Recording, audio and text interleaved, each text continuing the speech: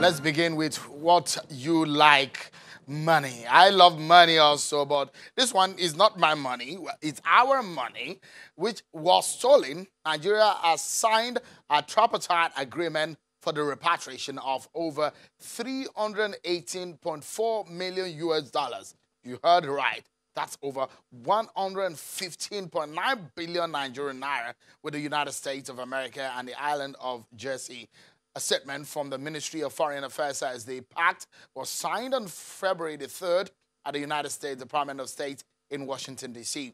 According to the statement, the funds which were looted by former dictator General Sani Abacha are to be used to fund three major projects: the Lagos-Ibadan Expressway, the Abuja-Kano Expressway, and the Second Niger Bridge.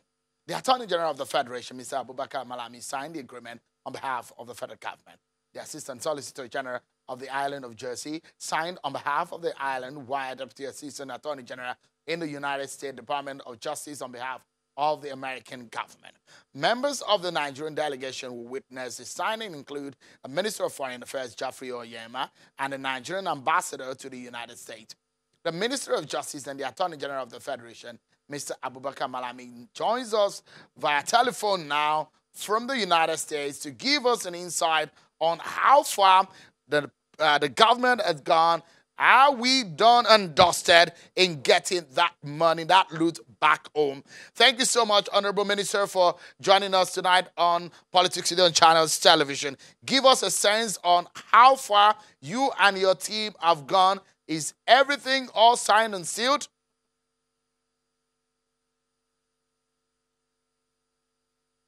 All right. I will connect with him. I understand our engineers are working on getting to talk to him. So in the meantime, one of the other issues we'll be talking tonight is about security. It was a long day indeed today at the National Assembly. It took over 4 hours of meeting behind closed doors before the Senate ended its session with the Inspector General of Police, Mr. Muhammad Adamu.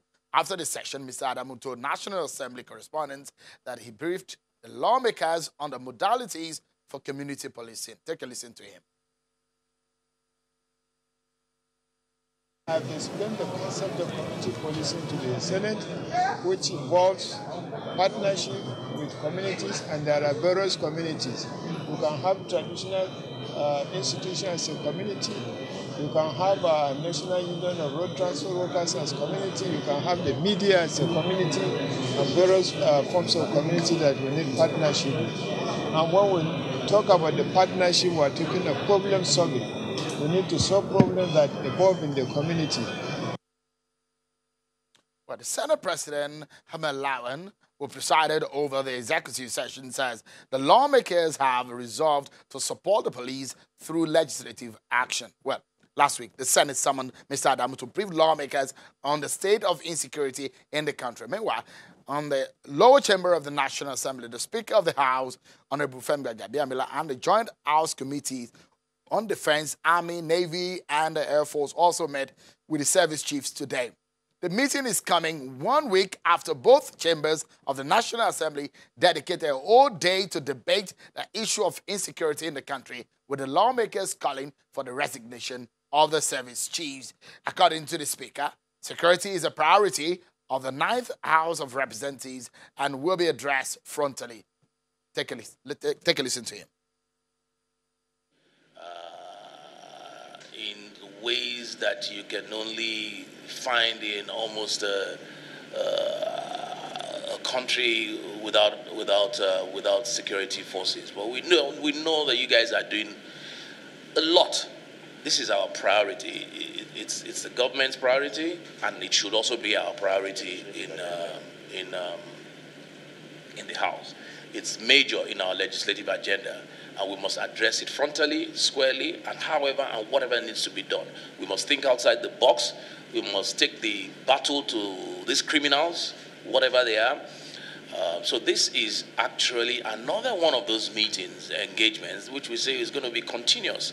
We said it the last time. It's going to be continuous to find out exactly, open up, find out exactly what is going on, what the issues are, what the problems are, and hopefully, get some commitments from you.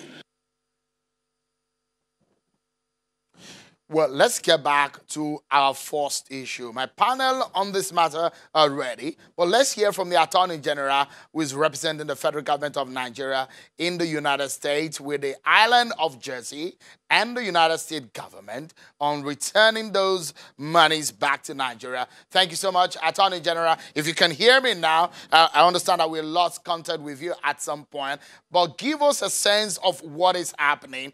Are we all done with the signing and the agreement in bringing back those funds? Everything all done, Honorable Minister? Well, every other thing is set and fully consummated in terms of execution of the agreement,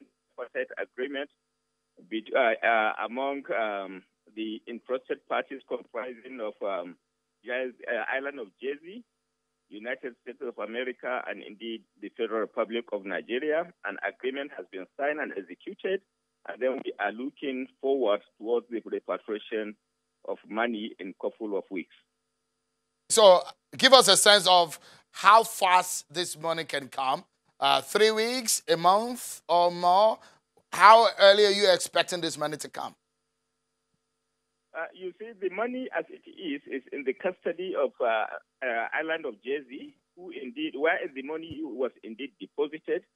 And then the United States of America came on board on account of the fact that it has an order of forfeiture restraining the money against the background of the fact that its financial institutions and financial means of exchange, the dollar was used in the perpetration of the crime of looting the assets of the Federal Republic of Nigeria.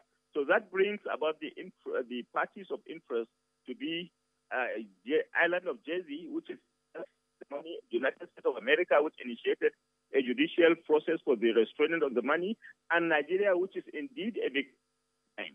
So the common agreement agreed upon is within 27 days, the money will leave the custody of Island of Jersey down to United States of America, and within 45 days, the money will be repatriated upon receipt of same by United States of America will be repatriated to Nigeria. So we are looking at around 72 or so days from yesterday when the agreement was eventually signed and executed by the tripartite agreement was signed by the parties.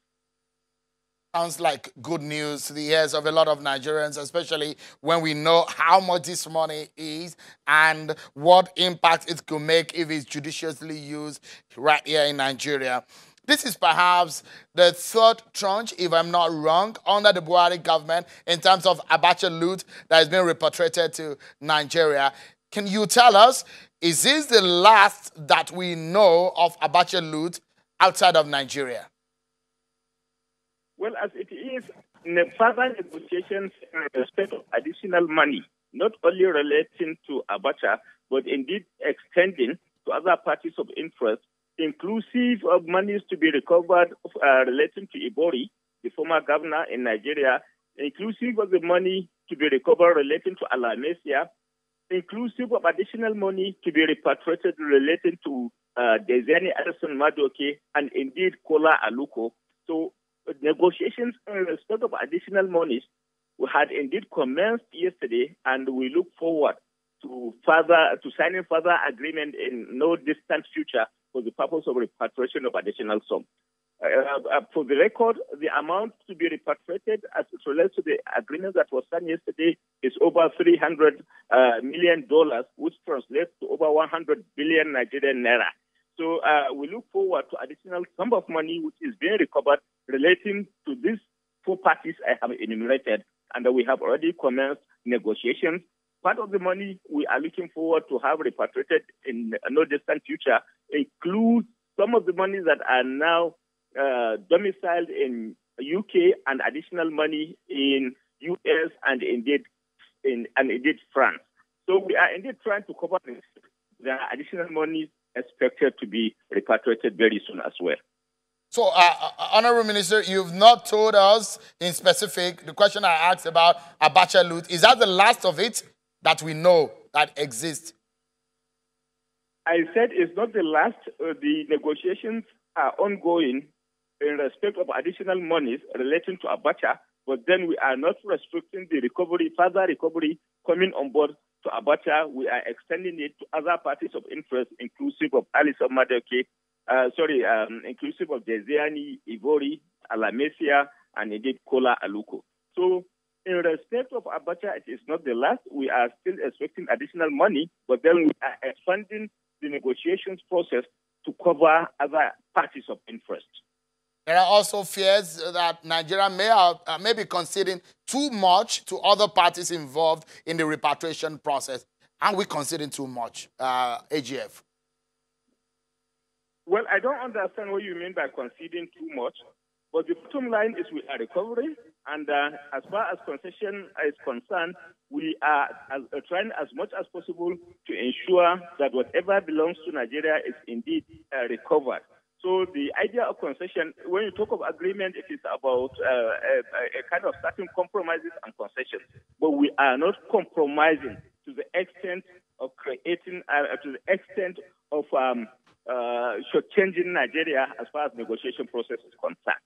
So it is not a concession that will amount to effective shortchange of Nigeria, but a concession that will translate to getting money for Nigeria. Can you tell us how much is Nigeria spending on the legal process of getting these monies back? Well, Nigeria is not about spending, but you see, when recoveries are involved, you naturally have to concede certain things because, as it is, Nigerian lawyer cannot come over to UK, cannot come over to Jersey island of Jersey, cannot come over to United States of America to practice for the purpose of recovering certain proceedings because he is not licensed to practice offshore. So in essence, you have to have a consortium of lawyers, both local and international, that naturally works together, and then that is on the basis of negotiations. And for your information, the traditional way of doing it before the government of President Muhammadu Buhari comes on board was conceding to around 30%, 35 to 40% professional fee for the lawyers.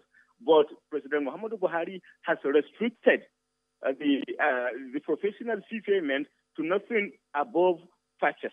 So the issue I'm trying to put across is that as far as this government is concerned, no payment above 5% has been conceded over time, and there are times where we now negotiated below the 5% margin, as against the tradition where 20%, 25, 30, up to 40% had before now been conceded as being professional fee for the lawyers engaged in recovery process.